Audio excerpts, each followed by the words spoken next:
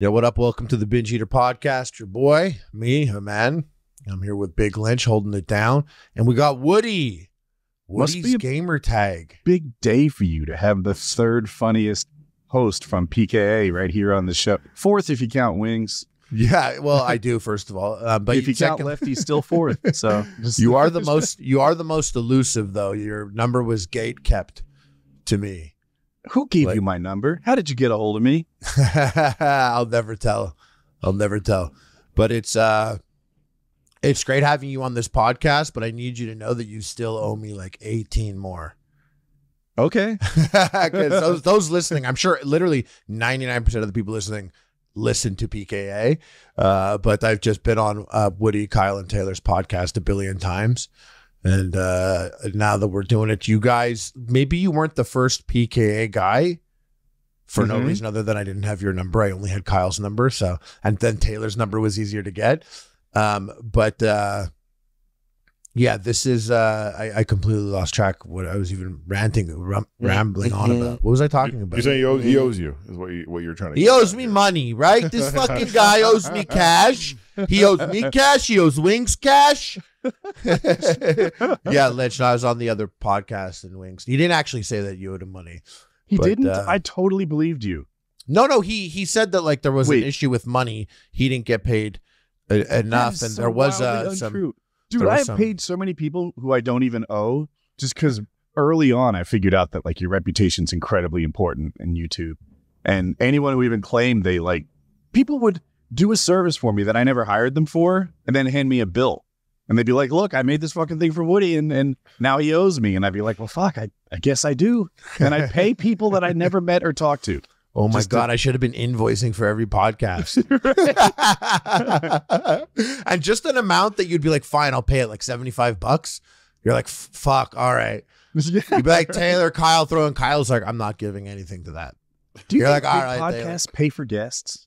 Like the Joe Rogan pay for guests? Lynch has spoken to me extensively about this because he found this pretty fascinating when the whole, the rap world was basically like our presence on the show is worth it for you, even if you're getting 1 million views. That's even more worth it then. But what was it, Lynch? What was the numbers going around and stuff? No, there's like some interview style sort of like hip hop podcasts. They pay for recurring guests because, like there's one very popular called Vlad TV.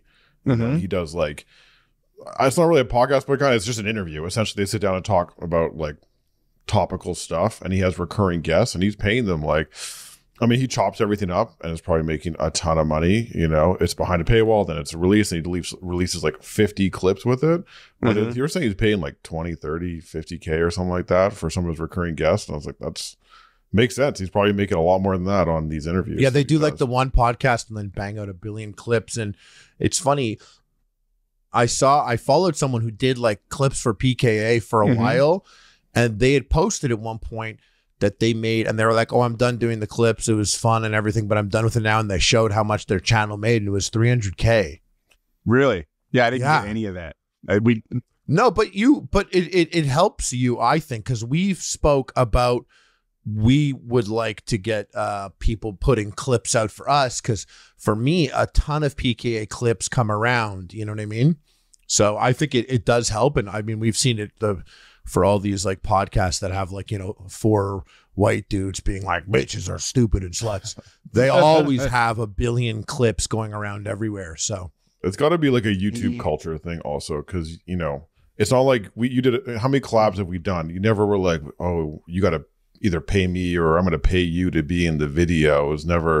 That was never the culture of it when you're making just YouTube videos. I did a collab with someone once, and they brought their talents. The clout of the channel was at its peak for Epic Mealtime. So like I was bringing the clout of the channel, and they had a channel, but they were a very talented person, and they put their talents towards making an epic meal with us. And like we were like, cool. And like, I was like, oh, is there a cut? And they were like, oh, soon, and it never happened. And then I was on another set with that person and another YouTuber.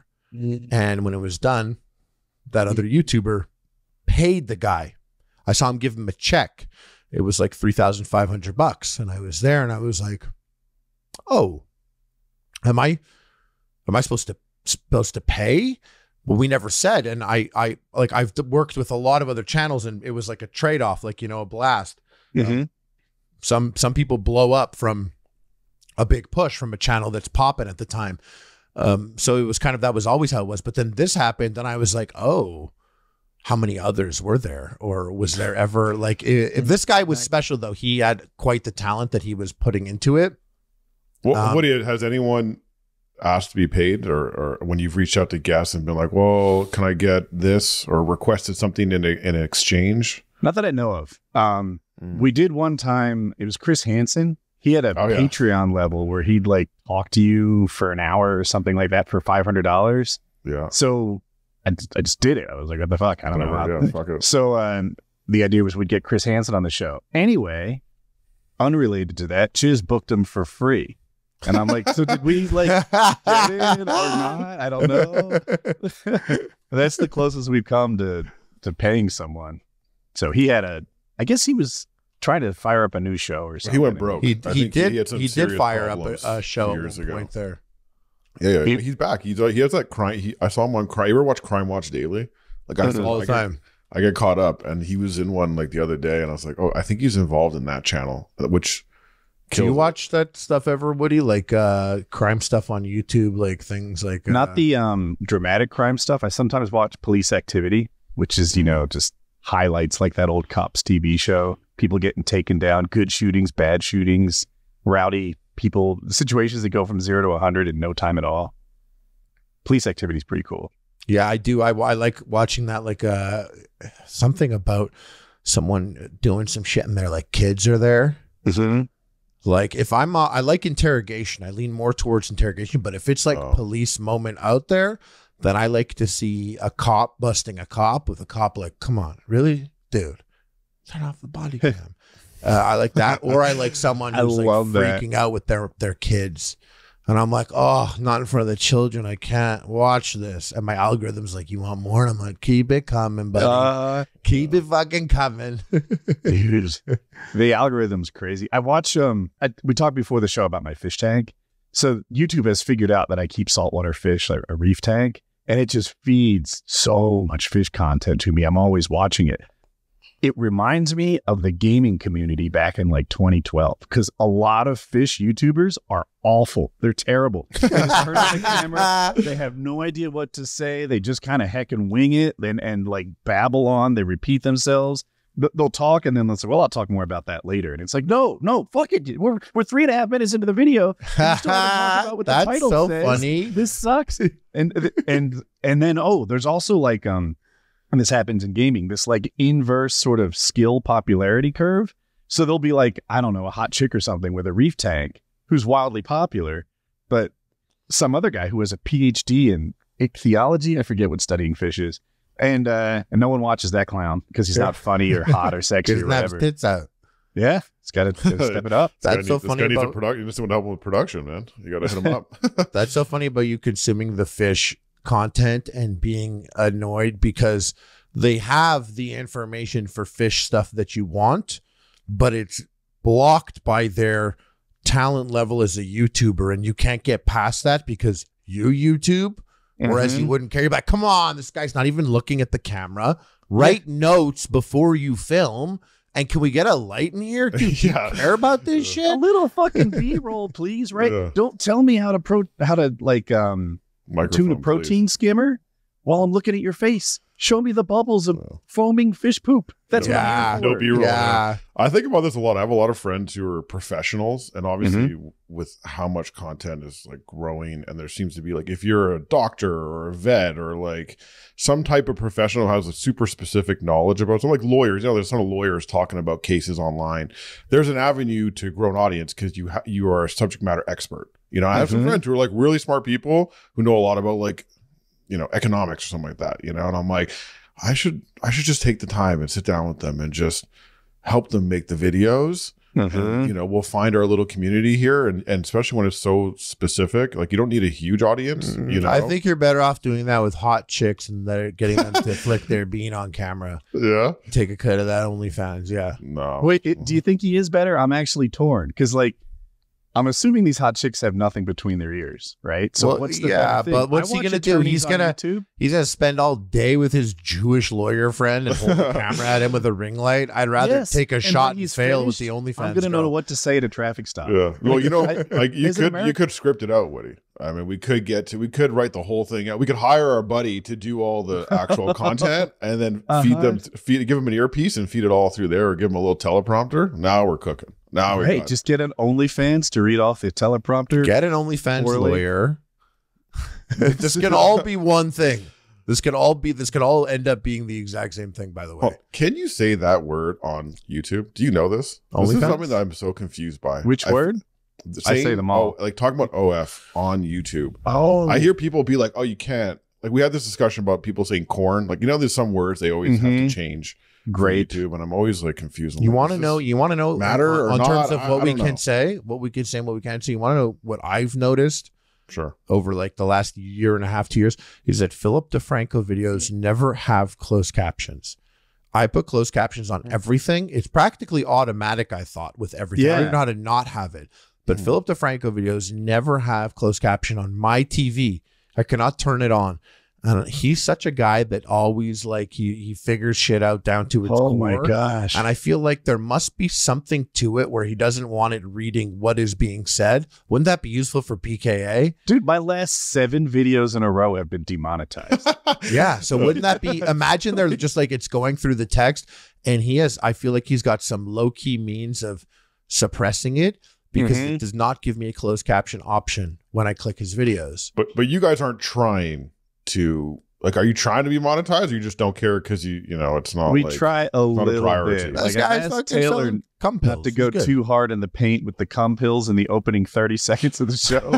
That's like one of the rules: cursing in the first 30 seconds. I think Taylor's like, "We'll get you coming like a horse." Yeah. Like,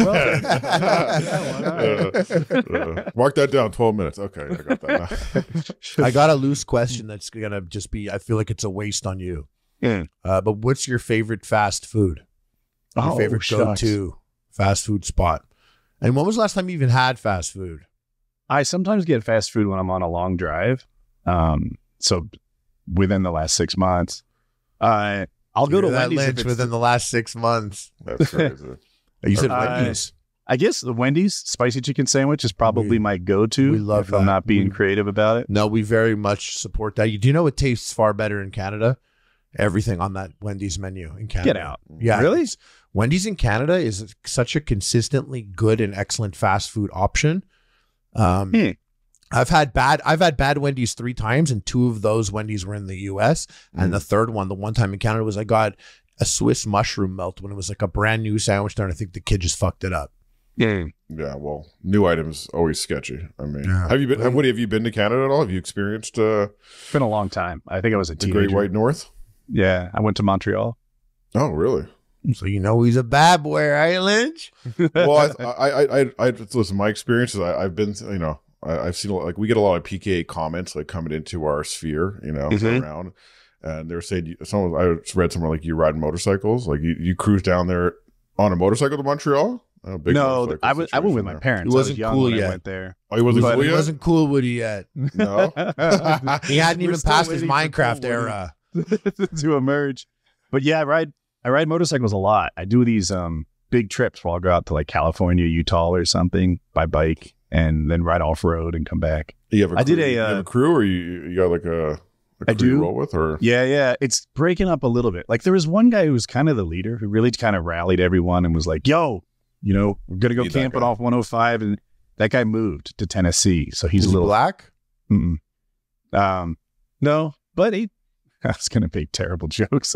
I want to hear it. You can go. We edit this. I mean, he's got tattoos and felony convictions, so he's right there. All right. That's PKA.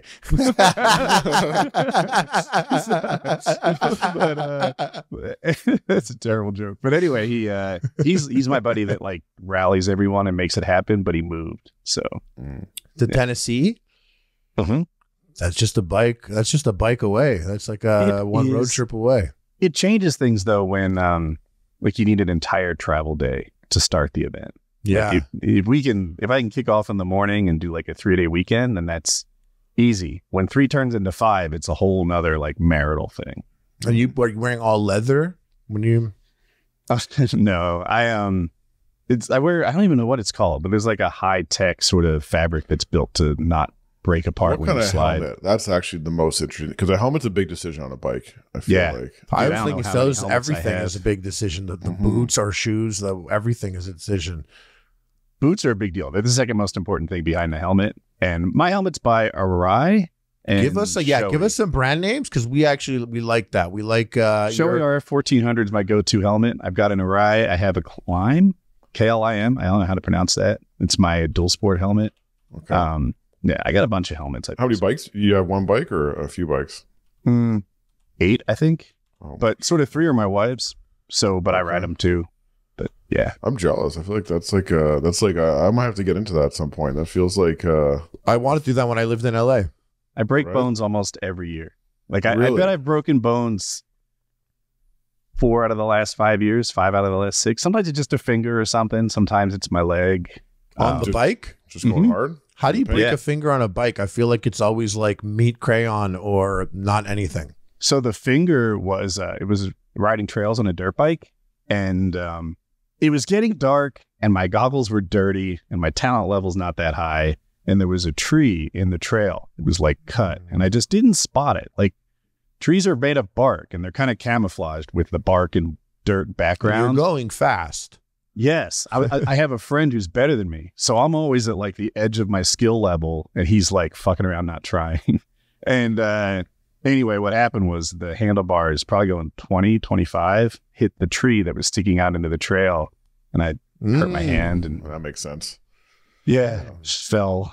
Yeah, Dirt biking And, does look like a lot of fun. It looks like it'd be a good time to be like cruising on like an acreage somewhere or whatever.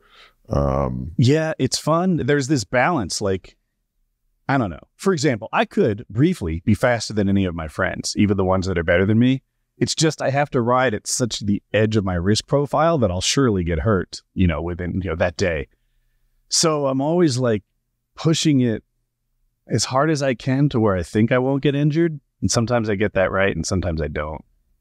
That's like such a sentiment that I've like something I can relate to for many years of my life when I would go snowboarding or skiing with friends that were far better than me. And there were always these moments where they're like, all right, look at this. Whoa, this is cool. And I'm like, cool. This is cool to you. This is going to be the most terrifying thing of the week for me.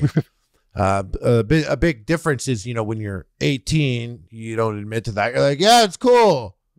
It's so cool. Yes. I broke a kid's arm like that. I broke my friend's arm and they blame me because You told him to go off a jump. well, we were like snowboarding, like we were skiing somewhere, and I was supposed to be in charge. I guess no one told me, but I took him on a run that was like a blue run. It was too advanced for him, but I was just doing my thing, and then I look back and he's nowhere to be seen. So I'm like, oh, I'll meet him at the bottom of the mountain, and you see the whatever those guys are called with their little red jumpsuits. Ski patrol taking them down, coming down, and he completely broke his arm, and I never hung out with him again. Where'd he break it? Do you know? Like up by his bicep, down by his No, wrist? he broke his arm, ulnar, like, his like or wrist, the kind of like in that radii. area. So Mhm. not And quite. And Yeah, he's I- dead yeah. now. No, he survived. He survived. No, but he it was- survived, but he's dead from something else, isn't he?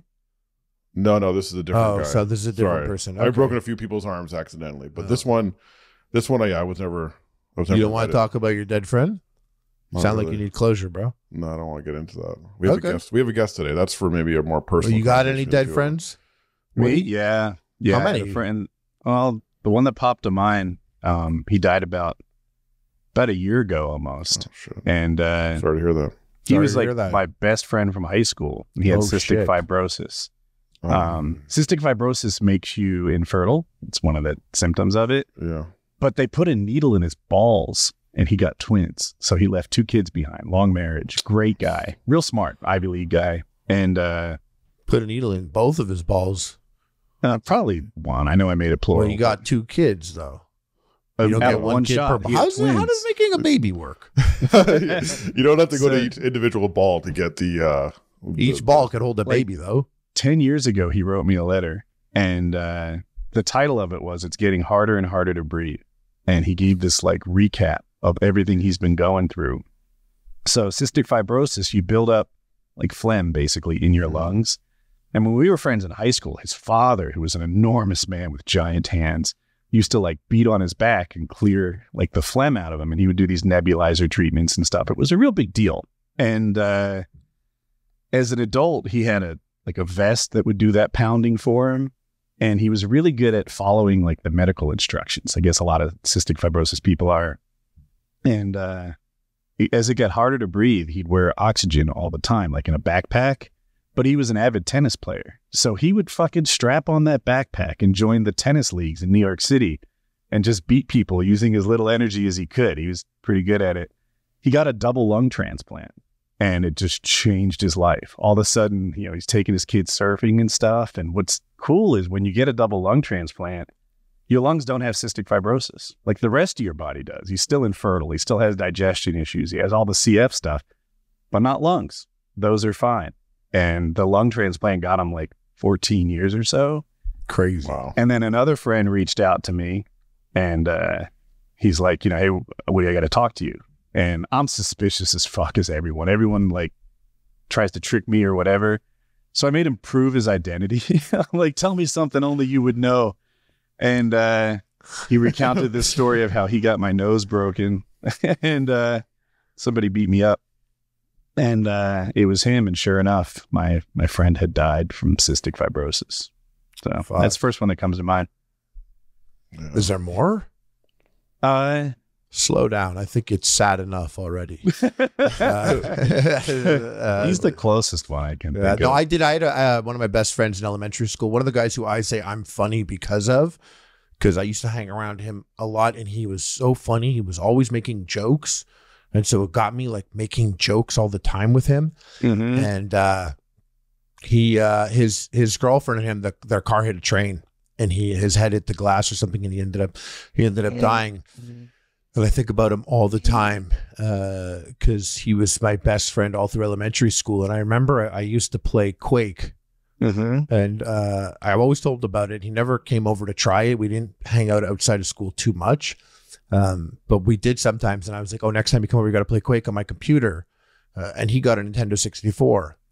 And he was like, you have to try Turok. I went to his house. I tried Turok. Turok was amazing. Looked better than Quake on my computer. But in the thing about Quake was it was online. You could play with people, multiplayer, and that was cooler than anything, you know, about Turok to me. And I was trying to tell him he's got to come over, and he came over and he saw it, and he was like, "It's all pixels." And I was like, "What are pixels?" He was like, "Nintendo 64 is polygons. This is pixels. This looks bad." And I wasn't able to vocalize to him, like, "Yo, but these are all real people. You know, we're competing, and it's fun. It's different." And I remember him saying, like, you're using a mouse and a keyboard. It's the worst. Like the N64 controller fits in your hand. And it's so fucked because, like, I think about it every day. Like, dude, you're fucking lucky you died, bro. Because I have such an I told you so fucking ready to go.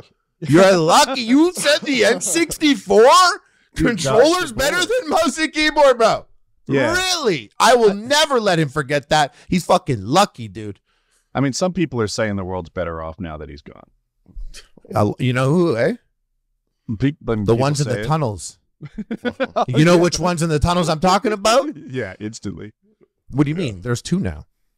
Well,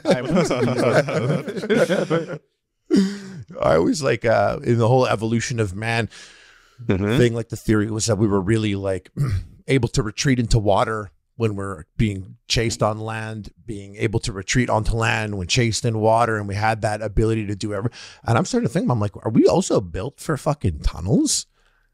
Like, is underground an option that we don't explore enough? The sun's good, but too much sun's not that good. Maybe all of our buildings should have been going down instead of up. You know what I'm saying? This is insane. No, we're not built for tunnels. We don't have any digging facilities built into humanity. Like, your fingernails are awful at this. Yeah, but we got a lot of things. Like our fingernails aren't good for swimming either. We make that shit work though. Yeah, we are pretty lame in swimming. Maybe if you go them really long, you can get a little more speed out of them, you know? Yeah, well, listen, yeah. don't answer if you think this is a completely stupid fucking idea yet. Let's let it marinate a bit, all right? We might be all built for the tunnels. No, I gotta say, you reminded me. I had one of the most cringe-inducing pieces of content I watched. Like we brought this up, but like caving is one of the most perplexing activities to me.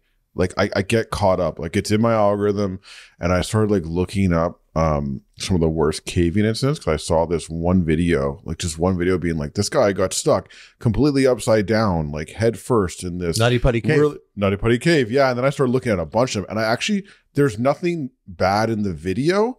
I couldn't finish the video. It was making my whole insides uncomfortable to watch and hear how he got stuck. It was like I nothing else makes me feel that way other than that specific activity. Dude, I am so completely lined up with this. Okay. So I have a fairly high risk profile, right? Like they did motorcycles at 100+ miles an hour all the time. Acrobatic paragliding, shit like that. Addiction to coke, That's just a blast.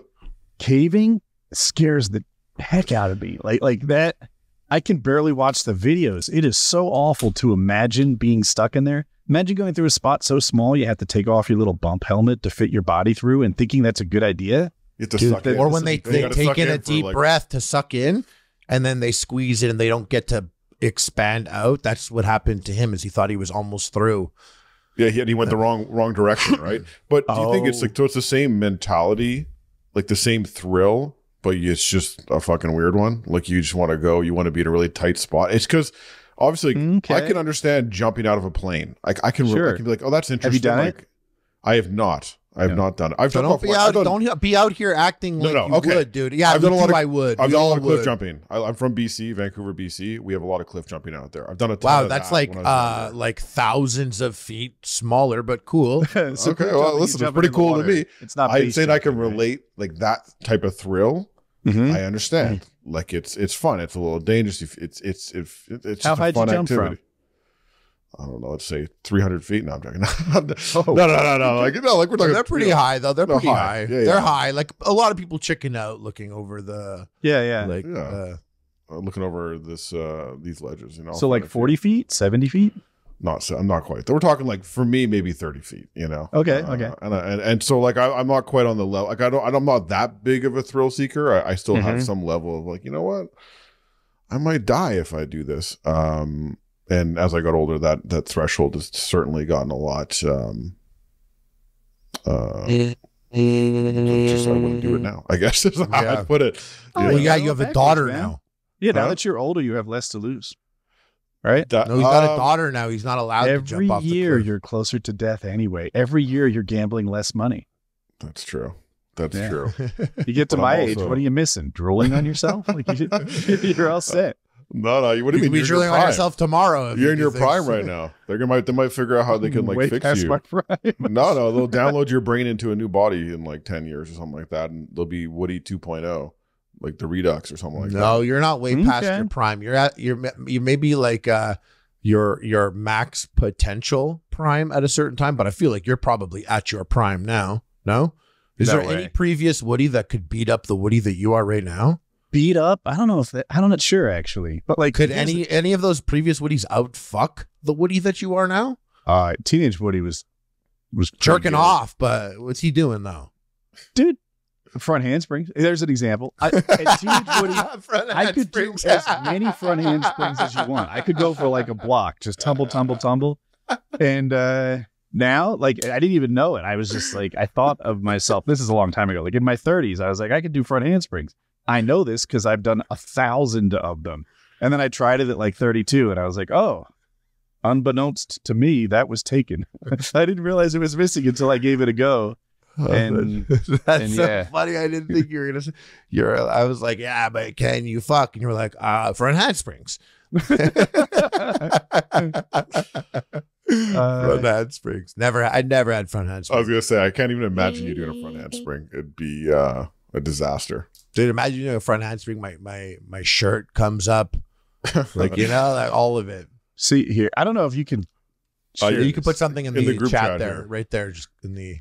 Did I do it right on the stage? Yeah, stage is cool. They're just fine. Yeah. This is me this is teenage Woody that you're talking about. If you think I'm peaking now, shit, bro. fucking nah. Wow. Yeah. So this idiot doesn't have a fucking motorcycle. He'll kick his ass. You and the boys. he had a motorcycle. Oh, did he? Yeah. Honda. Yeah, but he didn't have a fish 500. tank, did he? He had a fish tank. Yeah. Okay, yeah, he had less money. So Okay, he had a lot less money. Yeah, teenage Woody was broke. Get that poor out of here. I was actually I was wondering about the PKA podcast because Harley recently did we did a collabo with Taylor, like in person, and I was a little surprised at the sort of thickness of your boy Taylor there. He looked pretty jacked from what I could tell. Not that I don't think Woody and Taylor engage in real life often, or haven't Not in often, a little while. but yeah, Taylor's strong as fuck. Well, because you don't see it, right? You don't see it framed up, and then your shoulders are kind of popping right now, Woody. I'm not gonna lie. So, yeah, but Taylor's so much stronger than me. So is Kyle. Like I have third place on lockdown in a lot of categories. Really? Yeah, but you never ate to grow though, right? No, if you don't eat to grow, if I yeah, can. you have to eat to grow. Like that's a full-on effort that has to be done. And I know that leading up to the boxing thing where I was like, and I always knew that, but I was like, wow, eating, eh? You really got to eat. Like to grow, you have to keep eating always, but like 5 times a day. Taylor in particular is just built that way. Like he hit puberty at like 10 years old. So you think he's juicing? In like 2 weeks. You think he's juicing or what? No, I don't. I was thinking it for a second. I thought for a second because you don't think him and Kyle injecting fucking Trent in the stairwell at PKA Incorporated? No, dude. When Taylor started lifting and like really adding bulk and size, he was also talking about having kids, and I think his fertility was like a big deal to him. So that is the big risk. You got to be careful. So, but yeah, pills he for that at like 10. And by the time he was like 30 days later, he had a hairy chest, full hairy legs. He's strong as fuck. He was that guy in like middle school who could grow a full beard. And he was on the wrestling team and he would just fucking clobber people. He's built for picking shit up. This is the Ben Isri. That's their Ben Isri list. We had a friend, Ben Isri, that like he was in 8th grade, went to Tim Hortons to get a job and they made him manager. And he was like 14 and he was the manager of like people in their 30s. Like people not from Canada in their 30s, and he has like facial hair, but he was literally like 14. This is the problem with what you're describing about Taylor. What is now? I need to see him on Trend and TRT. I got to see it now. Now I got to see because now you're saying he's genetically predisposed to be he'd be well jacked and strong. I'm like, let's get this guy on test. Let's find out what it's all about. Can you imagine? I couldn't imagine that he even. I was surprised when I saw the footage. I got the footage. I'm like, this is surprising. Can you imagine for the rest of St. Louis? Would you? This is an act of cruelty you're performing on the Midwest. When you say like, can you imagine that? Like him, like fucking juiced up on Trent. When you say, can you imagine that? What do you imagine? Anytime I'm like, oh, can I imagine this guy juiced up on Trent? They're like bricked up rock hard and they're furious. They're like mad at their own relatives. That's what I picture. Like, yeah, they're ripped also. But like, I'm also like, fuck, he'd be fucking bricked up. Taylor's like a big functional kind of strong, like Jack Reacher, sort of Brock Lesnar type. Yeah. Kyle's more of an aesthetic kind of strong with that tiny waist. But that's the thing with test is that you don't always know who's going to be a hyper responder, to it. Some people, like, that's why you kind of want to know. Like, I always wish I had tried it just to be like, how would I respond to the sort of chemistry? Because some people, it doesn't really, like, you see these pictures. I love seeing pictures of people like, I'm on juice, and they look completely fucking normal, or they look like a guy who's been working out like a little bit, and it's like, what's happening here? I'll never forget the ultimate roast that this guy who I was training with at the gym way back in the day years ago, and he's huge, like huge guy. You wouldn't even question. He's so jacked. And like, I remember this guy came up to him and he was like, yo, like, and they knew each other. He was like, what's up, man? And he was like, yo, check it out. And he was like doing a little flex. And the guy I was training with was like, nice. And he's like, all natural. And the guy I was training with goes, oh, I know. Oh, I know. In fact, we all know. Let me tell you something. For the rest of your life, as long as you look like this, which looks great, you will never have to tell anyone all natural. I promise you, on site, we know. Everyone will know how natural you are. You look very natural. And we walked in and I was like, that was a fucking roast. Yeah. Like it was like the guy came with the like all natural, and I guess like maybe Dude, because he's all explain natural. this to my autistic ass. He was all natural, right? And the guy, Yeah, but the guy that I'm with Mhm. is super jacked and is most clearly not. So this guy came up and was like, "Yo, what's up? What's up?" And he was like, "Check it out." And he was showing off his muscles, which looked good. He thought it And he was was like- debatable. And he was like, "Nice." Like the guy, the jacked guy, the super jacked guy was said to him, like, who he was like, "Wow, nice." Like, just, you know, chill, like cool. And he went all natural. Like to this guy who I guess was like, well, oh, is that, so that's cool? Like that it's all natural? Like, don't worry, dude, you look all natural. No one's ever going to think you're a freak like me. People look at me and they know I'm not natural. They know on sight I'm the least natural thing in here. You, a human being, of course. Me, completely unnatural creature. It's and it was crazy. like, it was a lot said in just like, oh, you look natural. Trust me, we all know. People in that environment have different like ideas of body standards. We had Derek from More Plates, More Dates on the show a couple times, and I started watching a lot of his content, and it's hilarious. He'll like do a natty or not on Superman, right? This is Henry Cavill, fucking jacked, abs and stuff. And Derek is like, he's just fat.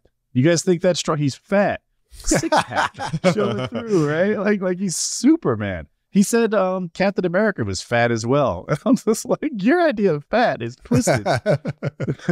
Because it is the, like, what is important to you or what impresses you or what you like about it is, because I love that shit. And it is like appreciating art. Someone has made their body art by committing to it. And it's not only like their commitment, but it's like we said, are they a hyper responder to the juice they're taking? Do you like the juicy look? I love the juicy look. I love when I see a human who's like 6 foot and is like 313 pounds and has no body fat and is like a fucking big raw. Like, do I want to look like that?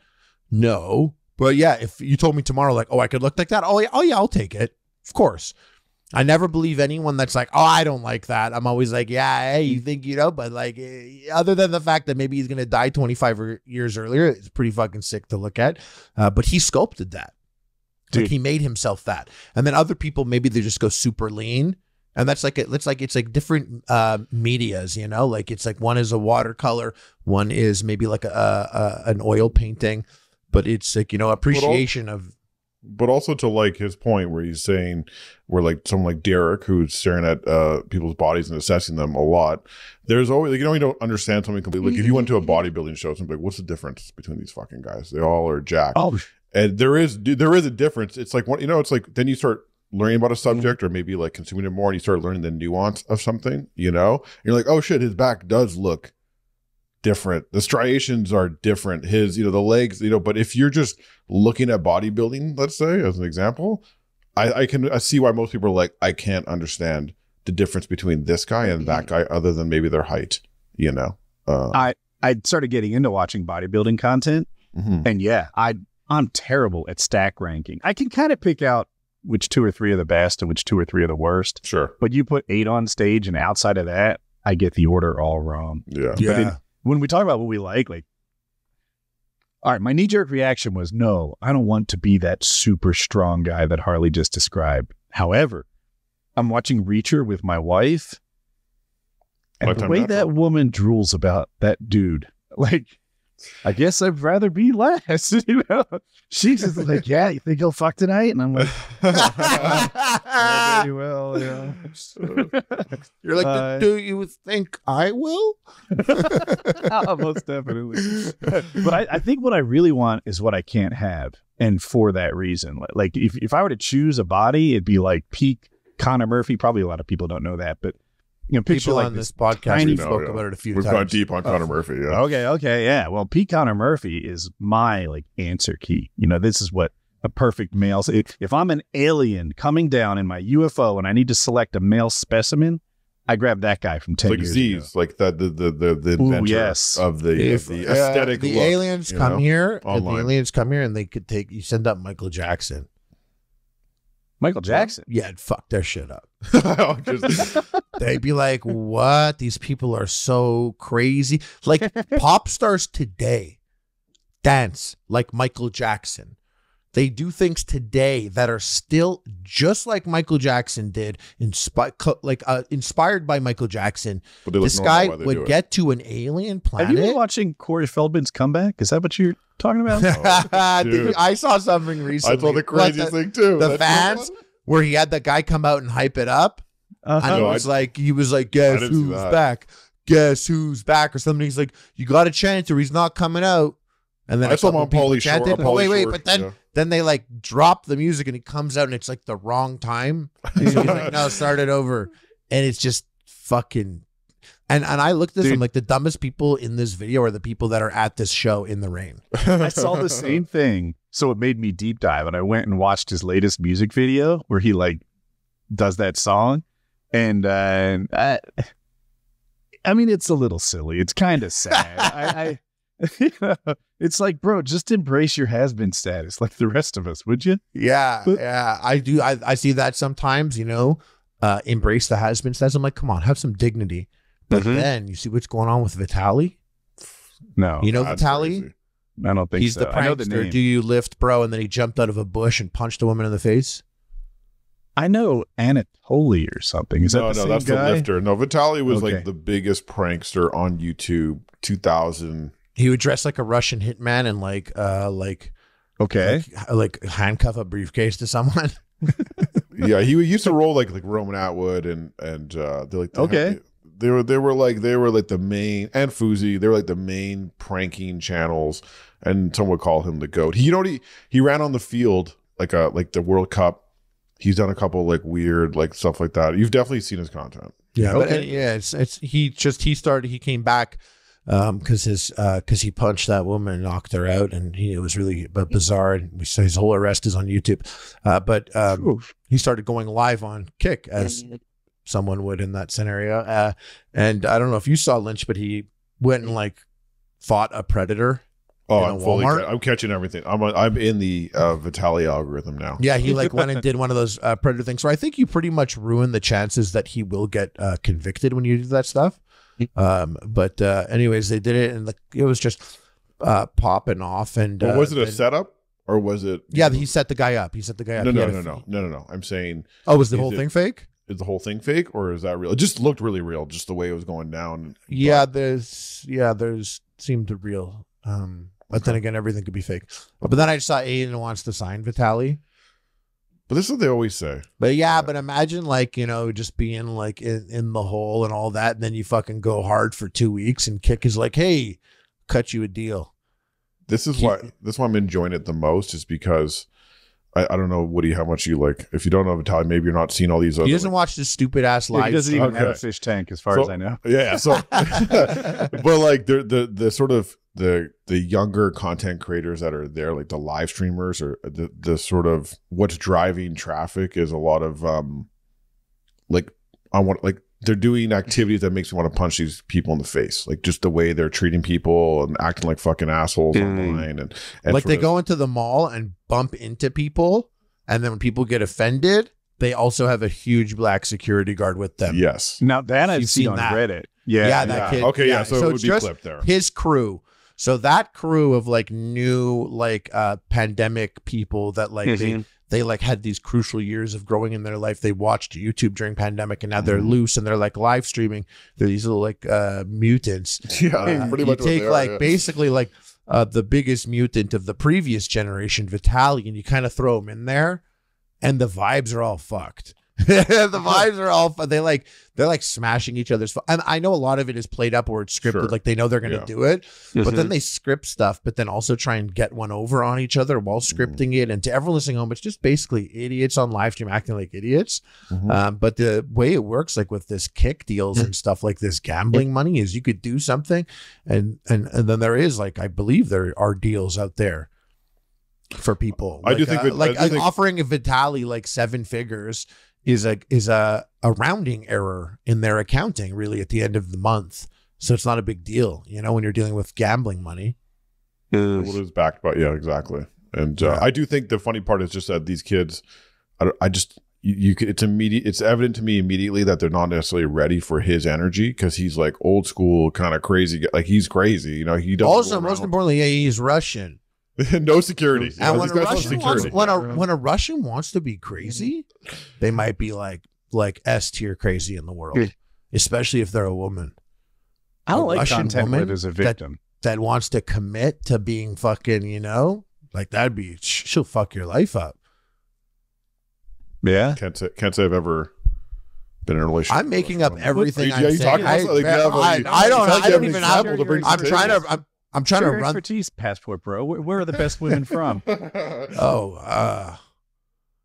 Asia. I say that. I could say that, but I'm saying like 15 countries. Those aren't really women in Thailand. You know that, right? Oh, we know. I was texting Justin about Lynch about it all morning. Our cameraman just landed, our guy that like films with us. He just landed in Thailand, and he's posting up there. And he's like, yeah, I'm seeing some guys out here with women, quote unquote. I don't think they know. And I'm like, dude, they know. They definitely know. They know. They paid a little extra for that. You pay a little extra for a little extra. You know what I'm saying?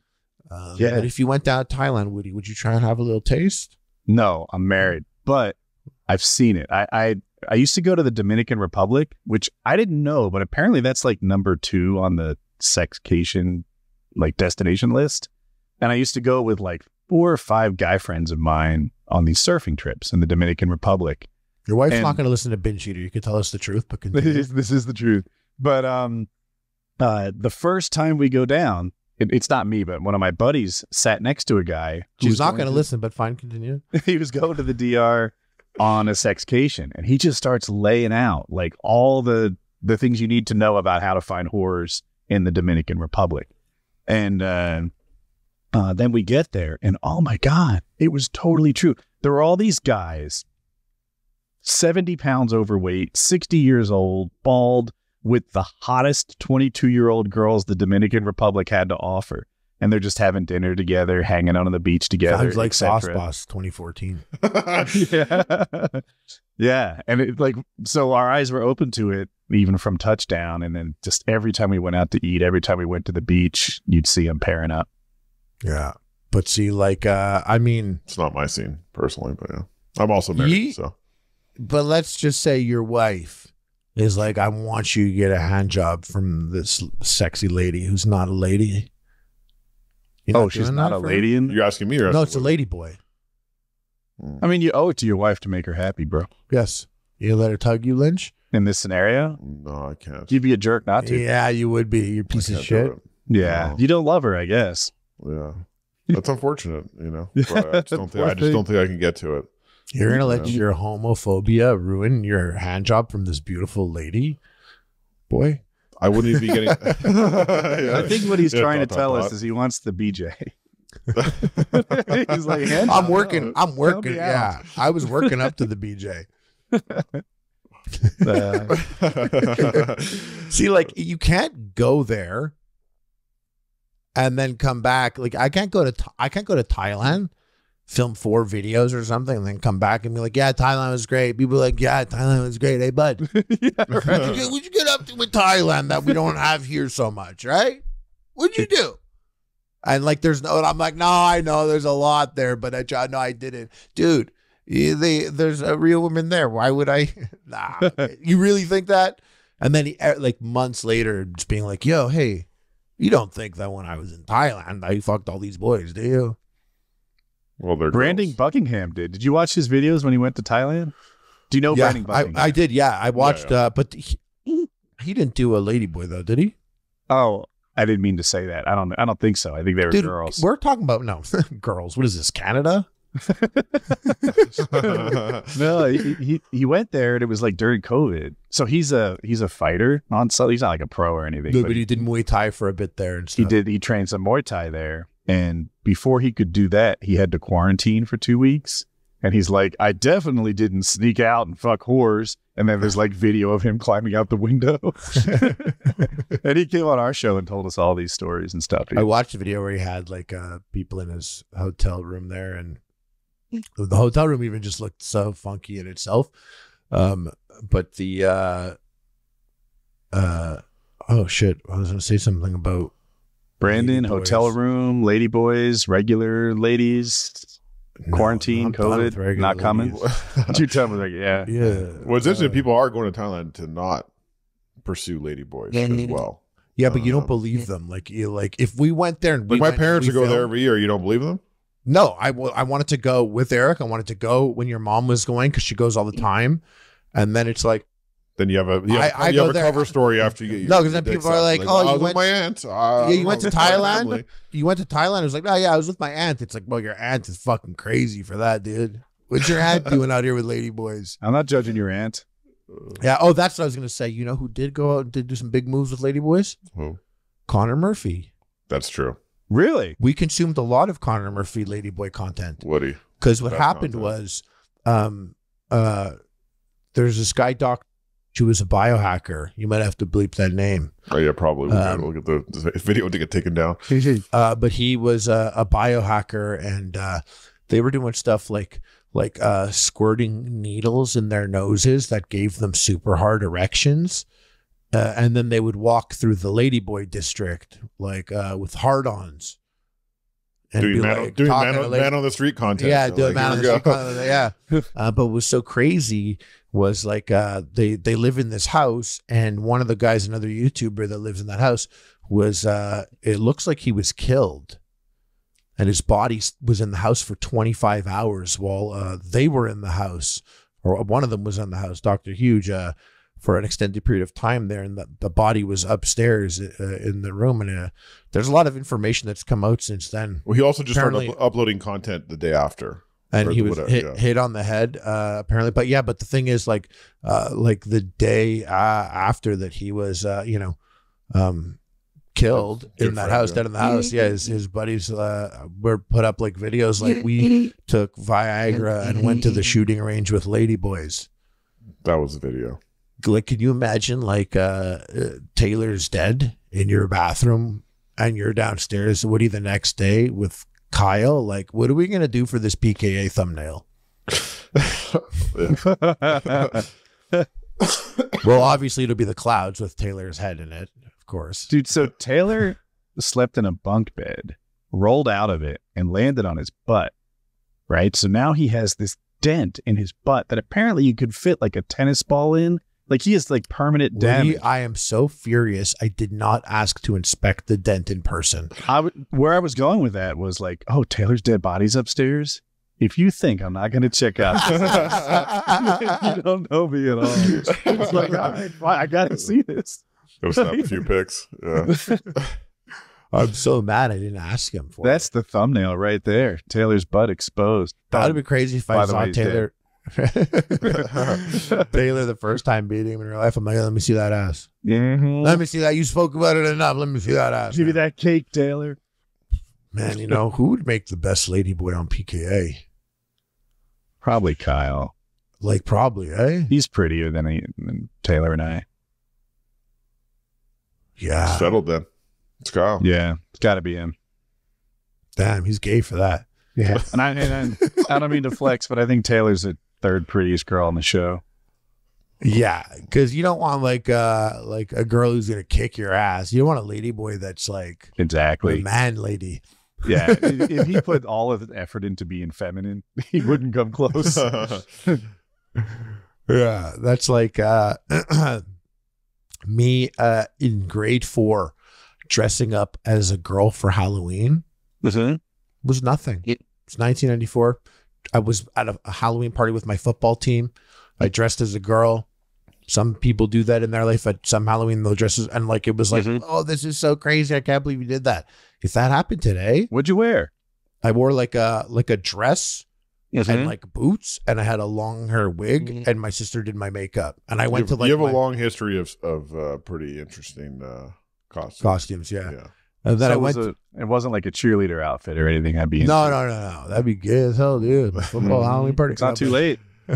So I pulled up, and like, you know, it was people were like, "Wow, it's crazy!" And I won best Halloween costume. If that happened in 2024, if I pulled up like you bring your kid dressed as a girl for Halloween, you got dads that'd be like, "Hey, I don't want this shit in here. Why you fucking with the kids?"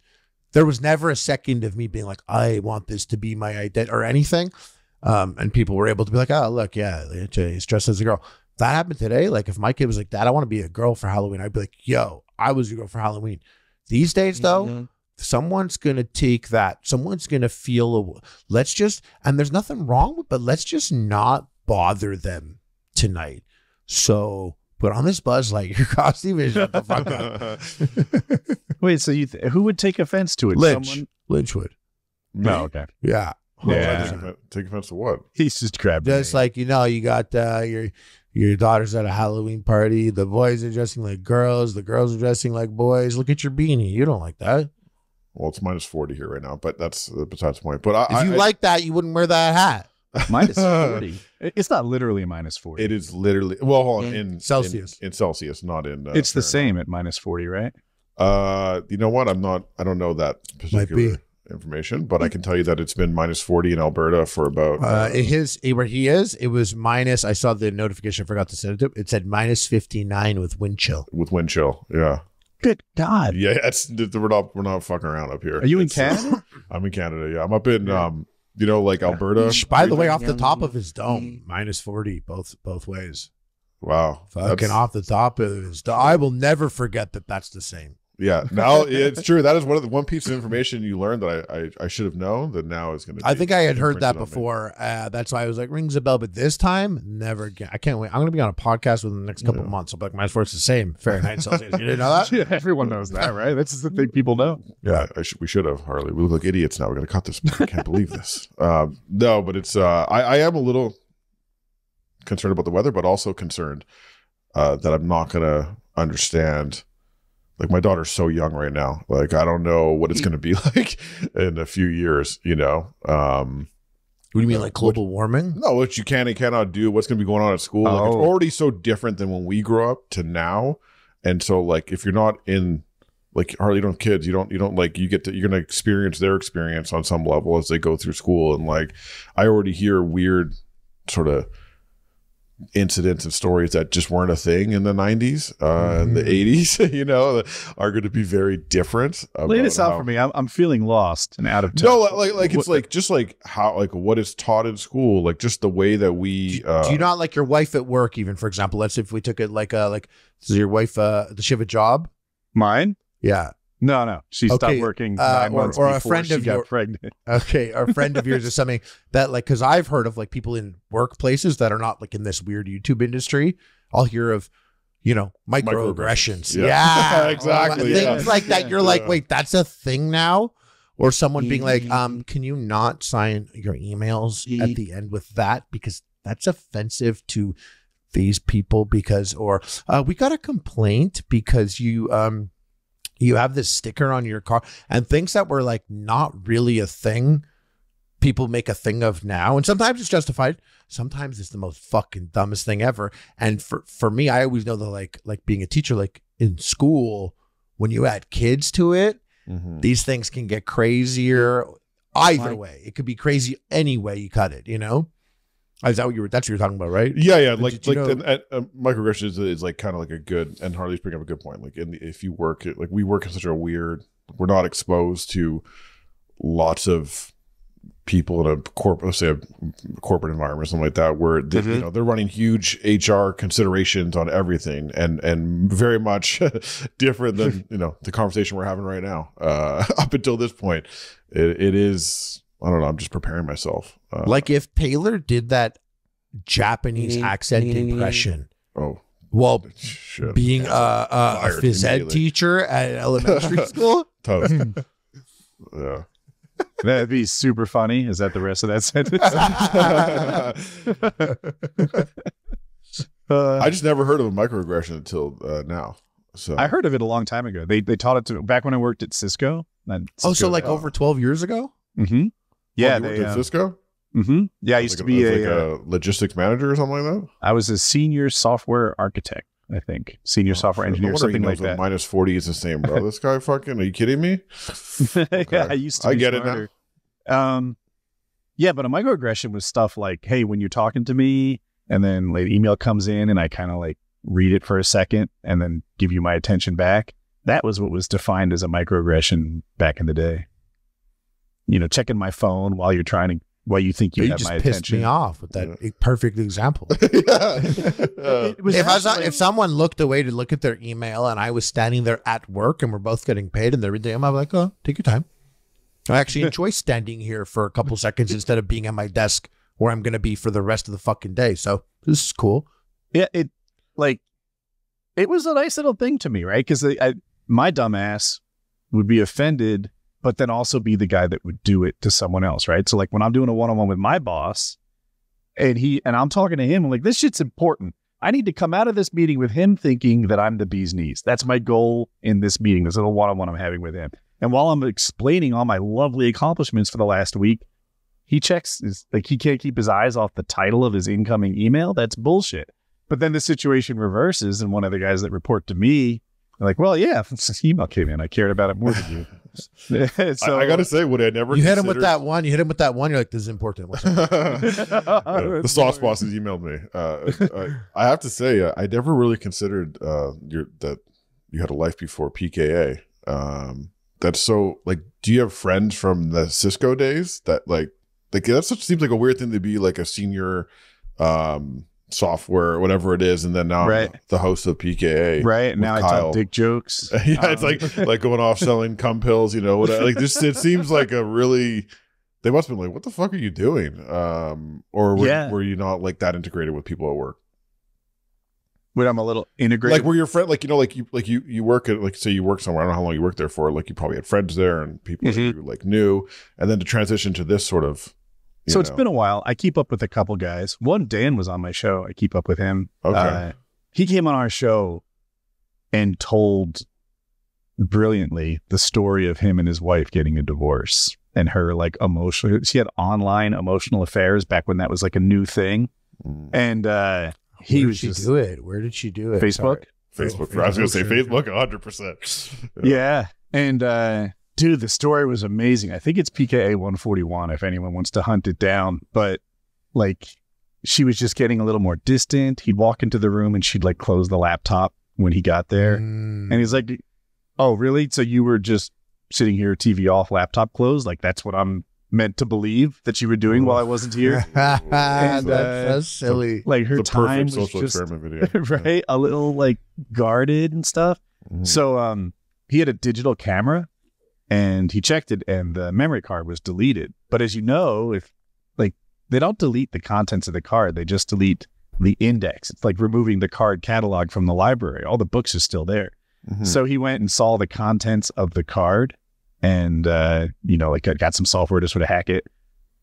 And there she is sending like photos of her in a bra, photos in her topless, stuff like that to people online. That's crazy. Yeah. And for people online for free. Yeah, right? She didn't understand the money she could have made. And I remember I wanted to beat up the guy with him. I was a little younger then, and I was training a lot at the time. Like I did You're like, I got these, I want to fucking use them. I did more time Brazilian Jiu-Jitsu like 4 to 5 times a week at the time. And I sound like some wannabe tough guy, but I was actually serious. Maybe I got my ass kicked. But I was like, Dan, you want to fuck this guy up? Like, and Dan's like, I don't know about that. I'm like, dude, he took your wife. Like, he's ruining your life. You have 4 daughters. Let's get him. And Dan's like, I think he's kind of big. It's like, let's see how big he is. Like that's where you're like, I'll fucking roll with him. Yeah. Once we're on the ground, we're the same size. I'll roll with him. That was my take on it. That was my dumbass solution. He was a cop too. He probably would have shot me. He was a cop also. This is so funny. But I was undeterred. I wanted to get him. And anyway, he tells the story, police pulling him over, of him racing. And he's like, I think my wife is online right now talking to people. His tears are rolling down his eyes. He's talking to the policeman. And Dan killed it. Anyway, I still keep in touch with him a little bit. So like you kind of just started. I just don't know the lore of. I don't know like the lore of PKA or how like it came to be, because to go from that kind of job to sort of, you know, be an online personality. There was a Minecraft. There must have been something that happened in between. YouTube era. Yeah. It started with Dan in that as he moved out of his home and needed a place to sort of reset his head. Sure. So I was like, all right, you can stay in my guest room. So he stayed with my family while he was kind of this, you know, getting himself emotionally right again, and he brought his Xbox. So I liked games when I was younger, but I went through this phase of like 13 years maybe, where I got a couple college degrees and a master's degree. So all I did is work in school, like the whole time. And then that wraps up, Dan moves in and he has an Xbox. And I'm just like, holy shit, like I have time to play games. What was it that you Sign me up. turned on first or played that you were like, Left 4 Dead. Left 4 Dead. I was addicted to Left 4 Dead, and I was better than average at it. And I played it all the time. And it would just get to be like 6 p.m. I'd get home from work. Danny and I would get on our pajamas and play games in the living room. And I was totally excited about that. Then I got into Call of Duty 4. I started watching YouTube videos on how to get better at Call of Duty. That was my thing. Then I found Hutch, and I had this idea in my head that if I could be on Hutch's team, I'd win every game all night long, right? You take my talents, which were mediocre, and Hutch, and put us on the same team, we'd never lose. So I desperately wanted to play with Hutch. He needed a graphics card or something. No, he needed a capture card. So he was asking everybody to like donate $1 so that he could afford this capture card way back in the day. I was like, bro, the Hapaugi? Was it the yeah, Hapaugi? It probably was a Faj or something. I was like, bro, I'll give you $20. You just have to play with me. And he's like, nah, I could never. Like, that's too much. It's too generous. $20 for me to have this card. Like, I couldn't accept that kind of cash. That's so funny. These days, they're like $500 to even have me respond. Yeah. So I was like, well, I just gave you $20 to your PayPal or whatever. It's up to you whether you come through on your end. Like I twisted, like I got him. So I spent the whole night gaming with like the Optic Boy. That's such a, by the way, that's such a, like, I feel like that was a very accurate message you sent, right? Like, are you remembering it quite well, being like, well, yes. The ball's in your court? Because exactly. I feel like I have written messages to people, like, even after Epic Mealtime, like people where I'm like sending a message to a person and I don't desperately need this, but I very much want this and would love this. And it would be very cool for me. But like, if it's a no, that's cool. So now let me construct a chill, laid back message that's not too many sentences, that's going to capture the essence of how important this is to me, but like, I really don't need it to, up to you. And so being like, well, ball's in your court. I just sent it to your PayPal. So it's, yeah, I mean, no pressure, dude, but I'm going to be live for the next 9 hours if you want to be in there. So he more than came through. I 1v1 with like all these pro gamers, lost, I'm sure, every time on shipment with him and Hex and the other boys. And I don't know. So I made a YouTube channel. I guess, this is what it was. I was like leaving nice comments on people's videos, like mostly Hutch and some of the other YouTubers of the day, hoping that like I could play with them. That was kind of I really wanted to play with them and win games. And then I got to realize like, what I need to do is be in their community. I wasn't trying to be a big star. I just wanted to be a content creator and also ran. Because, you know, Hutch was playing with Beyond, who was playing with Hex, who was playing with Blame Truth and like XCal.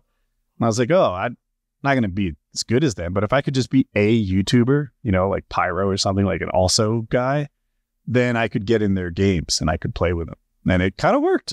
I got to be a YouTuber who got to play with the other YouTubers and stuff. And it was fun. So it's funny because to this, like before I did my channel, Epic Mealtime, like I watched Freddie Guang for like, maybe 2 years. And like to this day, I'll play Call of Duty with him. Like we play and he is like I'll have other friends come and join, like friends that I know, and we'll play. And like this happened literally 3 nights ago, and I'm like, we're playing, and I was with my buddy, this guy who literally the first day I turned on Xbox Live, the first game in Unreal Championship, the first person I spoke to on the headset, the first guy I added on my friends list is a person that I then met in person 7 years after that, and who I still talk to today, and who we still like message and everything. And like, it's been like fucking 25 years. It was like an ex, but like, he came in and I was playing and we're doing like whatever. And I'm like, oh yeah, Freddie this, Freddie that. And then like, he was like, yo, yes, I like Freddie, like video game high school. And so I'm like, yeah, Freddie Wong on your fucking team. So don't embarrass me. and fucking put in yours. Pull. I need you to pull right now. Freddie Wong's out here, pro Guitar Hero worldwide. You know he was a World Guitar Hero champion. Of course I know. Yeah. I don't know him like you. I have met Freddie Wong, and he was really nice. When I was at some YouTube event, maybe it was like Billionaire Bash or something, and it was at Alki David's living room. Freddie Wong was like 30 times more popular than I was, but he was really nice to me, and you wouldn't know it by the way he treated everyone so nicely. Nicest guy. Yeah. For that's real. My impression of him. So I want to share this real fast because even though it's just a Freddie Wong thing, but like I said, I play Call of Duty with him. And so when we're going to go play Warzone or something, he'll like send, I don't even know if he wants me to play this, but he'll send like a voice memo, I guess to like get me hyped up, or like not just me, but the other two guys I play with, Nico and Dean. He'll like send this. Did you think you were gonna live forever, kid? Give me a break. Tell you what, you can make it up to me. I'll give you a chance on the battlefield tonight. I'll see you in the LC. This guy's great. So Like, so sick. to just have the sound effects and the music and like you're getting like a nano rocket jump production Yeah. in your text message. And even though this is now a guy who I've been friends with for 11 years, I'm still like fucking exclusive Freddie Wong fucking piece of content right there. Like, and playing with him, he does two voices. He's either that guy or he's like, seriously, we got company, guys. Like, or he's that guy. And it's, yeah. But are you gaming multiplayer at all? Anything online? No, not now. I went maybe 3 years ago. I was playing Tarkov. Yeah. Addictively. Yeah. And after that, I played Doom. I beat Doom for whatever that's worth. But for Tarkov, like, I want to ask, like, when you're playing it a lot, we were playing with Kyle and Taylor, or Kyle. I played with Kyle a little. What kind of happened was Kyle introduced me to his friend group, and then not long after that, Kyle lost interest in Tarkov. So I kind of took his spot. Now I'm the new Kyle playing with his friend group, which is great. If you don't know Tarkov, and I know you know it, but maybe the audience doesn't, you really need some hand-holding to get up to speed in that game and learn how to play. So I was appreciative for that. Well, I was going to ask you, so like the hand-holding in the game, you were with guys who took it very seriously, and they told you what's up. Oh, that gun should do this. Here's the move. So like you played with guys like that, and then you could be that guy, and maybe you pass that on. I've never once been a guy who goes into the meta of something, and Tarkov is very much that kind of game where it's like, oh, you got to get this gun, you got to do this thing or whatever. And Call of Duty is the first time where I've been playing, and I'm playing Warzone, and I'm just like, you know, I always did fairly well, and I never meant a lot, and I've had some wins before, but then there were scenarios where I'm like, I don't understand why I'm performing so badly, and it can't just be like I'm older because I'm putting the time in out here. But for like first time, I went and pulled up a YouTube video. I'm like, get good at Warzone. Holy shit. The amount of information that I just didn't care about because I always found my fun in games by exploring them and doing it or whatever. This whole, there was a billion options and things that I'm like, oh, you could turn that on or turn that off, or this gun is like a must have. That gun is a never even fucking pick it up scenario.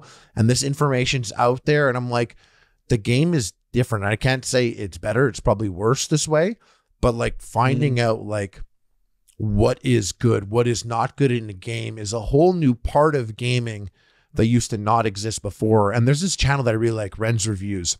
Does funny videos about gaming and stuff. And he was talking about how like these internet guides ruin gaming. Because like you're never gonna play Call of Duty and have fun with the shotgun because everyone knows that's not the meta. So there's never gonna be a guide that you could shotgun because everyone's using this SMG, and you'll never shotgun that. Like things like that. And it's this for me has changed how I game because I never did that. But for Warzone, I did it, and the amount my performance is so much better. And like he used an example, Halo 2. I played Halo 2 so fucking much. I never knew BXR. I learned of BXR in Halo 3. And that was in Halo, you punch, then hit reload. And as soon as you hit reload, you could shoot the gun. And so it'll be a punch shoot and it's in like 1 second. And it's like something that they chose to never fix because it was a thing that I guess was in the game. And BXR was something that like, yeah, I played the game and he brought it up too. He was like, I played this game and same for me. I played it for so long with so many people, spoke to so many people. No one mentioned BXR. I can think of the times where I got killed by a BXR. I was like, the fuck was that? And I just thought it was like lag or something. But that was something that, you know, if back then BXR was the meta and everyone knew it, that could change the face of wherever Halo went in terms of how people play it. That kind of detailed stuff was the original purpose of my YouTube channel. Like the whole thing was like, look, I am not the human aimbot that XCal is. I'm Woody's gamertag, the unexceptional gamer. And these are the techniques and tactics that will help you succeed in this game if you'll never be XCal. And I would go over like gun stats, you know, shotgun, for example. Like, yeah, you got to control the engagement. So if you have a shotgun, fucking guy, you're doing the recoil pattern on the wall. Yeah, I do I did a lot of videos with recoil patterns on the wall. Or like I'd play with a shotgun and do well. Why? Well, don't fucking run across the field with a shotgun. You're virtually unarmed. You exist indoors. You exist, you know, you take longer paths where you can keep all you got the heat maps close. of the level. You're like, you with a shotgun, you want to be here or here. That's where the most traffic's coming by. Yeah. So that, you know, Scorpion, for example, that gun was lethal, but only up to like 10 feet away. So you felt unarmed if the guy's, you know, on the other side of the yard. But if he's in the same room as you, you're a monster. So you have to make sure all your engagements are pretty much bad breath range. So. Did you watch Only Use Me Blade back then? Yeah. Yeah. He was the master at making sure he got the kind of fights that he wanted to, right? He just stealthy, get up, touch somebody. Did you ever watch that guy Ghost of Caldera when that was like a Warzone? It was just a guy who does Warzone, but he does the knife thing only, but in Warzone, which is just way crazier. Big maps. Yeah. I also assume those guys, like, because now I know way too much about skill-based matchmaking and all that bullshit, reverse boosting, people doing what they can to get into lobbies with shittier players. Like this whole element of behind the thin veil of gaming and matchmaking and lobby systems, knowing that some people game the system way more. I was hearing that in China, cheating is way more common. Like when there's cheating in games, it's way more common in China because and someone was saying, when I say someone, I'm going to talk about this like it's a fucking real piece of research when it's just a Reddit comment. But it made a lot of sense to me. Someone, they were like, in China, there's so much competition for everything that getting whatever edge you can over the competition is totally understandable. And sometimes it's loopholes or whatever. And I guess when it's like something like low stakes as gaming, you know, like, yeah, sure, cheat, beat these guys. I hear you. I never did that. I never did that kind of thing. Like, never, ever. I knew another YouTuber. I don't remember his name, but he was a friend of Only Use Me Blade. In Call of Duty 4, Keemstar. It wasn't. He was a younger guy. Anyway, what he would do is he would upload a video while he was searching for lobbies. And the game would be like, fuck it, we can't find anyone who has a good ping to you, so you'll be host. And then he'd cancel the upload and he'd get host of every game, which was a really big deal. It's a huge advantage. I wouldn't even leave games. Like, I'd be getting my ass kicked. I'd be like, whatever, 15 and 15. I would finish that shit out and try to win with my team. Do you get mad at games? Sometimes. Yeah. But just think about it. Like, I think, not that I was ever some pro gamer, and I don't pretend to be, but I think I was underestimated a little bit because I didn't do the thing where I would just like quit out of 50 games in a night to get the magic one. And they're comparing me, who uploaded some 30-4 game, to some other guy who uploaded a 50-2 game and say, that guy's way better. It's like, no, first of all, that guy didn't capture a single fucking flag all game long. And second, that guy who's 50-2, you know, you don't know, his win-loss ratio was like 0.14. He loses every game because he quits as soon as he starts off like 6-1. He's like, 6-1, this is bullshit. I'm leaving. Start over until I can begin a game with a chopper. back then on YouTube, people would start their Call of Duty match and they would start talking and recording while playing. And if they either flubbed words or messed up what they were saying or didn't get the kills they want, they would do another take. And they might sit there and do like 15 games in a day until they have the one take that they like of the game. So it's uploaded, looks like casually. They're just killing it and talking to you. But there's other games that were fucked, you know? No, I don't. I mean, like, I never get mad at games because a long time ago, I like broke a controller on Sega, and my second controller was like a shitty one. And it wasn't the Sega one. So now I was using that controller, and my parents were like, we're not buying you a controller, you broke it. And I was just like, okay, I'll never do that again. And then as time went on, I watched gamers, some gamers who are like friends of mine, and they'll get very angry at the game. And I see that and I'm like, I would not do this if it made me how you're acting now.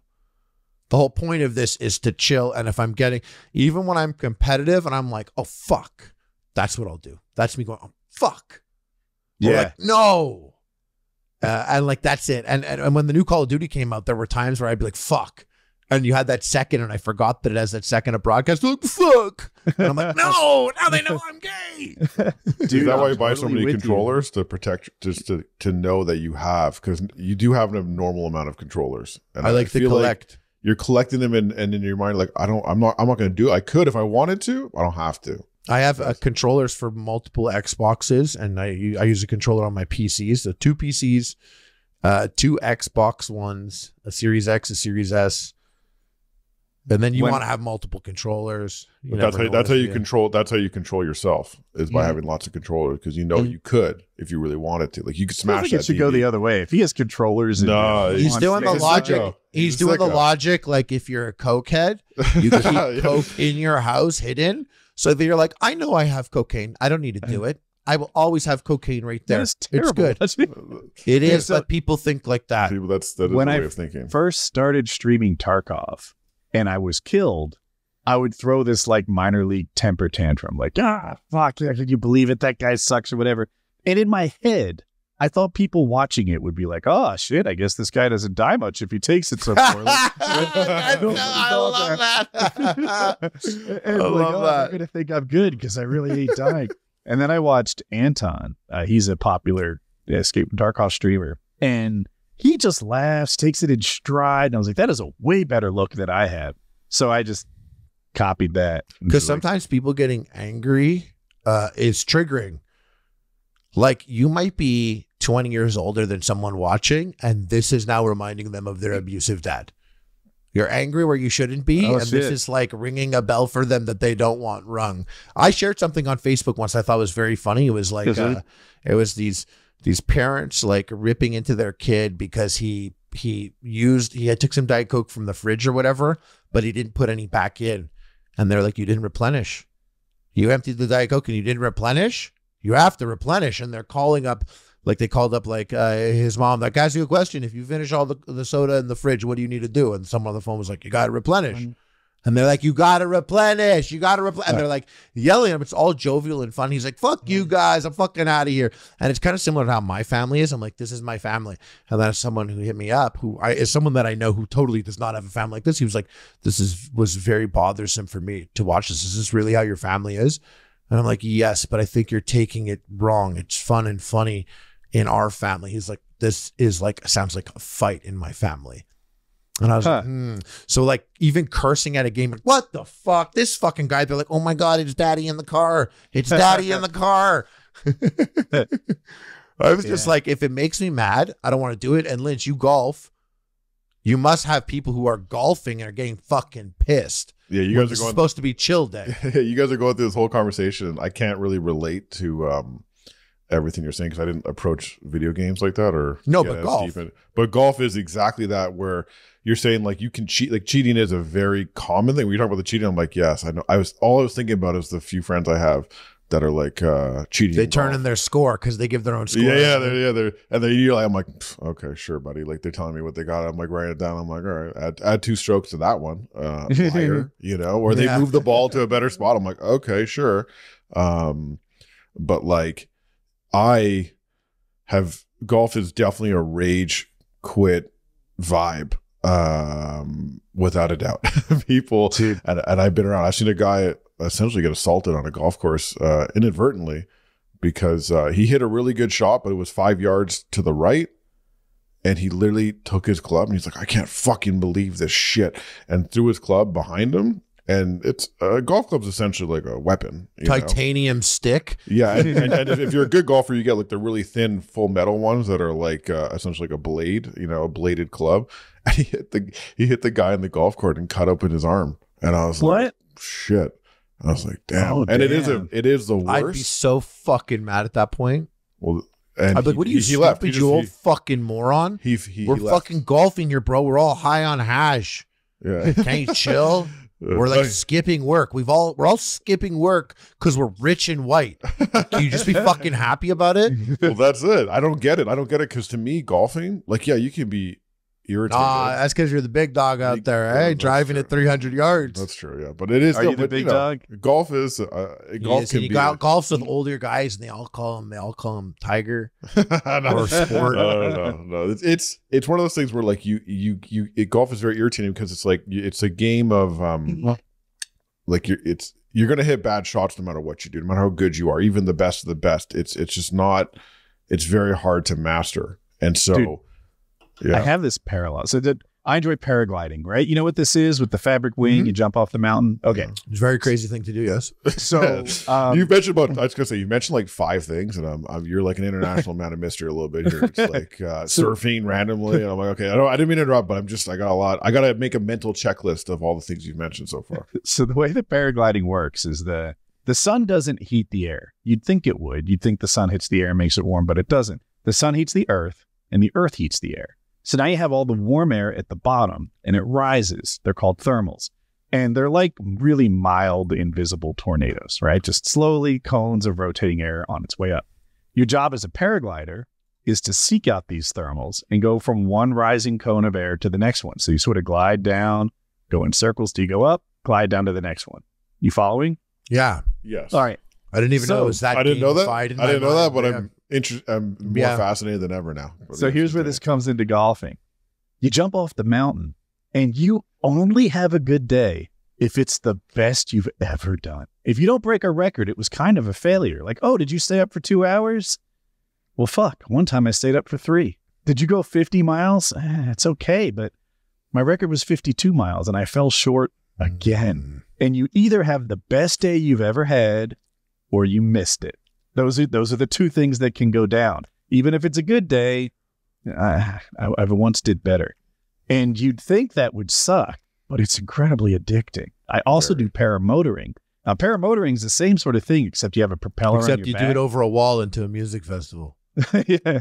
So you have a propeller on your back, and I just launch from my front yard. Every time I fly, I launch exactly where I meant to. I land exactly where I meant to. I flew for as long as I chose to. And it gets boring. All you do is win in paramotoring. And in paragliding, all I do is lose. And if you gave me a choice which one I'd do this afternoon, I'd pick gliding because it's addicting. You're chasing that brass ring. When you get it right, it just like it's like hitting you hit a perfect shot exactly where you meant your exact intention. It went where you want it to go. It listened to you, the ball. And much harder on yourself than I am on me, Woody.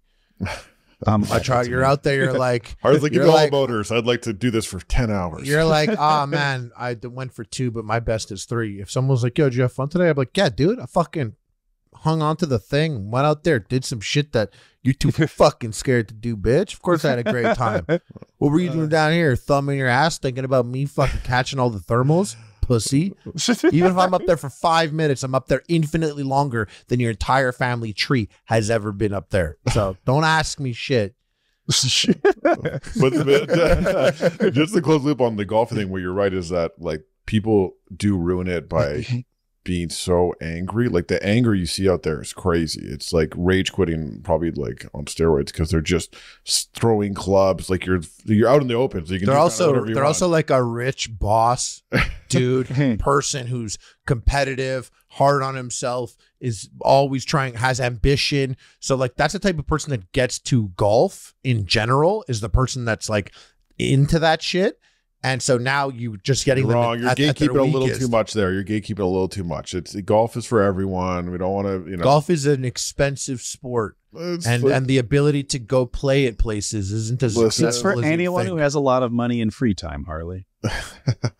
Is there what? They're inclusive to anyone who has money. Yeah, and exactly. Free time. It's listen, I golf with no money. It's a pursuit of I call it's therapeutic, and that's why I don't like when people get mad, because truthfully, when you're out So you hear there, about the fights on the course? That's why these rich dudes like to bring Lynch around in case That's there's true, a fucking fight on the course. They're How like, many we got stitches some. did that therapy patient need No. at the end of his golfing session?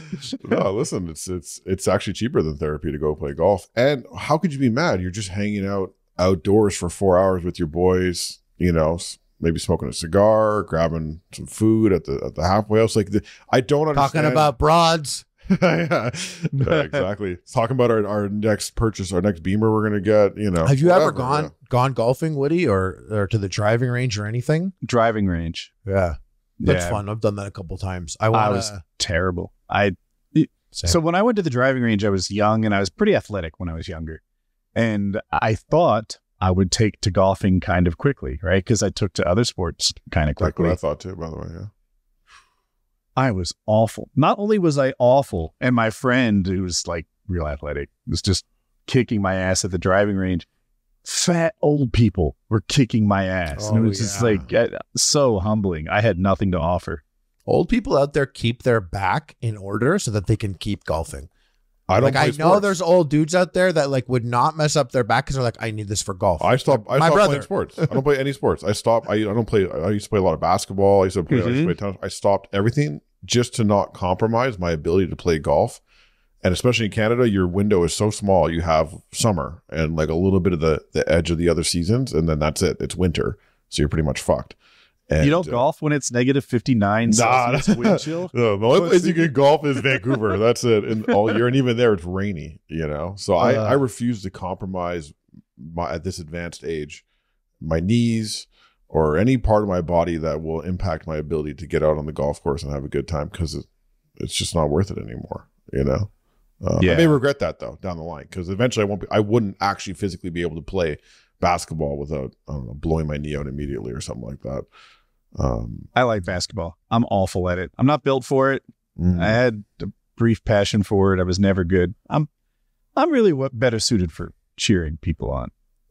I'm bad. I'm bad at basketball. Granted that I am You're built like for it to 7 an extent. foot. Yeah. Yeah. So if I factor that in my size, like I am very bad at basketball. Rich played basketball for a while. Yeah, I was good at baseball and basketball.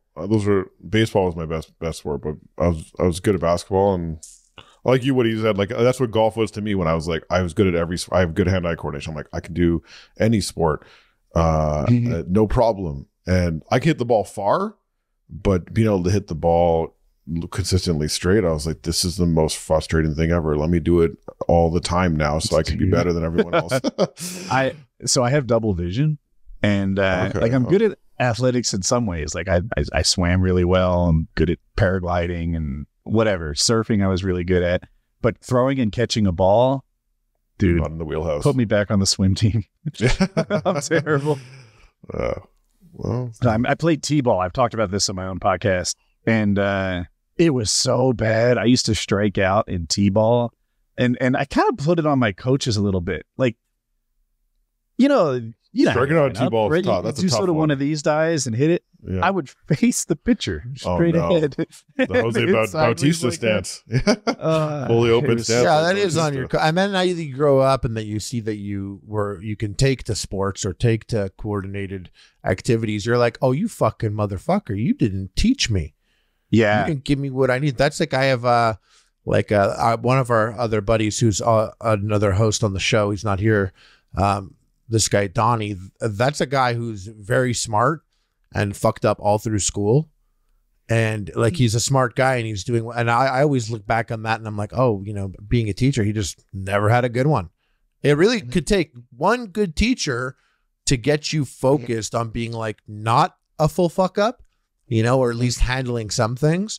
And he never came across it. And I think the problem was ultimately, I think he knew in his heart that he was smarter than a lot of the teachers that were trying to reach out to him, like naturally, like, you know, maybe he was thought he was like fancied himself a quicker thinker or whatever. You know how it is, ages 15 to 30 as a guy, you're like, I know everything. Like, I got it figured out. Yeah, I was, because my mom. Like, I came home, like there was no trouble that I feared more than my mom, and it was because she was like a relentless, like, if it was like, if I fucked up something or I did something wrong, she's gonna lecture me about it all night and all day tomorrow, and there's never gonna be a break. There's never gonna be a break in it. It's gonna be like endless. Like, it's like, and then you fucking this, it's the fucking Xbox, because he's that, and it's this, and what about the friends? Always these friends, and it smells like weed in the house. And you don't think I read the article about kids and this fucking shows that's it. That's it. No more satellite TV. Turn it on. And you're just like, I'm just like, so I avoided trouble. I was like, no, dude, I got to get home and I got to do my fucking homework. And they're like, why? And I'm like, 'cause my mommy, you fucking pussy. Now let me go do that. And like, I literally was at home. Mom was like, dude, the home. And my mom was like, she cared. She would like hit up teachers and be like, my son's kind of retarded in a weird way. He'll do his best to write down the homework, but, and she's scamming a bit here. She's like, tell me everything. I want to see his syllabus. She'd have this, like, so she'd hit me up. She'd be like, you have a book report in 2 weeks. I'm like, what? Who the fuck told you that? She's like, you've known about this for months. And it didn't help that I was the type of kid who could really like do the book report the night before. So I always did that. And I think that's what made me do YouTube as a job, was I'd finish an epic meal and be like, okay, now next week's epic meal, let's do it. Hurry. And then I'm like uploading that midnight the next week. And then I'm like, hey, next week, let's do it. It was always like a last minute thing, you know? I wonder what I would have been like had I had your mom. I was a terrible student. Awful. I've never met anyone who had a lower GPA who finished high school than me. I graduated high school with a 1.98 GPA. And I wasn't meant to be a moron. Like, I don't think I'm genetically an idiot. I worked at it. I would never do my work. I would never do my homework. Did you bring supplies to your class? Did you have your proper tools? You had your pen and pencil with you? It was kind of a secret how bad a student I was. Like, you wouldn't know. I dressed in a preppy way, and, you know, I didn't speak like an idiot, but my grades were those of an idiot. And I would you would get home and you didn't want to do homework. You didn't want to do the work. Never do it. And in some cases, I really feel like it would have been easier to just do the work. Like, it's not that hard to do okay in high school. Definitely. But I would go out of my way to like, and just suffer all these consequences from doing so poorly. But I never really put together like the pain pleasure balance on my slacking. And, you know, the pleasure that I got from not doing homework did not outweigh the pain I got from it. And it was rough. I would like the times where I'd be like, oh, you know, now it's like university. I don't even have my mom. She's not going to fucking tell me to do shit. So I'm like, fuck it. I have a thing due tomorrow. I want to get high. I'd go out, I'd get high. As soon as I'm high, I'd be like, oh my God, I got a thing due tomorrow. What the fuck am I doing here? And then I'd go home and start doing it stoned and slow. I was just thinking about this exact thing, because the one thing that I was always like Harley, like I could do well, you know, relatively easily. I didn't, you know, I wasn't a bad student. I wasn't like studying all day either. You know, I was kind of, but when I went to university, like my one regret is that I took a very like pragmatic thing. I did commerce, you know, I did something that I'm like, oh, I'm going to spend money on university. I'm going to do what is going to allow me to work in the future, you know? But what I regret is I have lots of interest. I read a lot of books. There's lots of things I get into. I like history. There's something I didn't take advantage of that time. I took whatever was the easiest elective I could possibly take in that moment. I didn't pursue my interests outside of like my core studies. And that is like somewhere I'm like, that was a big mistake. I'm like, I could have done something cool that I enjoyed and learned about it. And I read books about them anyways. Like, I'm already doing stuff in my free time, like outside of that, reading about whatever it may be, you know.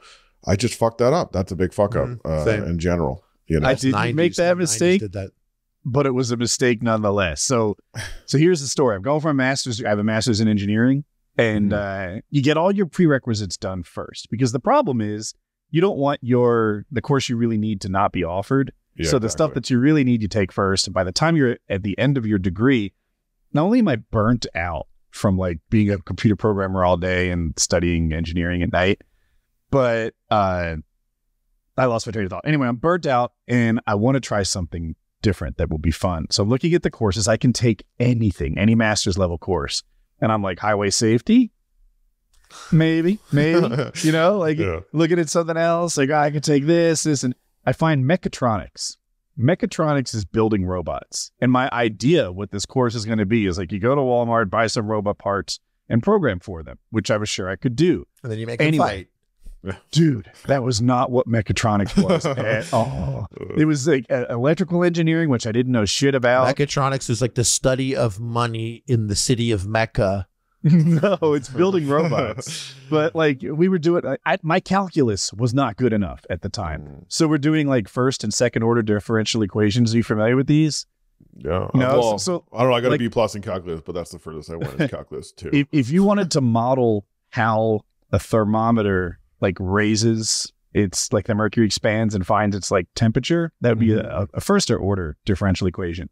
And, you know, you put it in your boiling water and it kind of goes up really quickly at first. And then as it goes those last couple degrees, it's a little more slow. And the second one would be like putting a weight on the end of a spring and dropping it to where it like, you know, sort of goes up and down until it finds its point. So I'm here thinking I'm going to like do cool robot shit. And they've got me designing like a tractor seat such that you can bounce but not bottom out or something. And I got my ass kicked by this class. I tried so hard. I worked at Cisco, so there were like electrical engineers and mechanical engineers and shit like that that I could tap into. So I'm like going to other people's cubes and begging them to help me with my homework and to teach me. I'm teaching myself calculus. I'm buying books like for college kids and I'm supposed to be a master's who already knows this. Picking up new hobbies at the master's level is a terrible idea. I was lucky to get by. Yeah, that makes a lot of sense. Well, listen, Woody, I thank you so much for coming on. I am serious. You do owe me like 15 more, but spaced over the span of 8 years, I guess is fine. Roger that. We'll do that. All but, right. It was great having you and great speaking to you outside of PKA. Oh yeah, I got your number now. I'm fucking. Who maybe gave I'll you just my number. Never telling. But Lynch, give this guy a couple show recommendations real quick. Before he goes, give him a couple, Lynch. You got anything for him? Off the dome, I don't really have anything. The Curse. I don't know. That might be tough. Oof, okay, yeah. The Curse, huh? Yeah, it's gonna hurt your feelings. And Woody, everyone's gonna check you out on PKA. Where else should they go? What else? Where do you want the people to go to? Just you to swing by Harley's house. I'm there all the time. Yeah, he is sucking me off. Me and him splitting a ladyboy. We could, both of us could. I can't split a ladyboy myself, but we could split in half, me and Woody. Anyways, that's enough of that. Thanks, guys, for listening. Leave a rating, a comment, whatever. Big Lynch holding it down. And peace, y'all. Thanks for having me.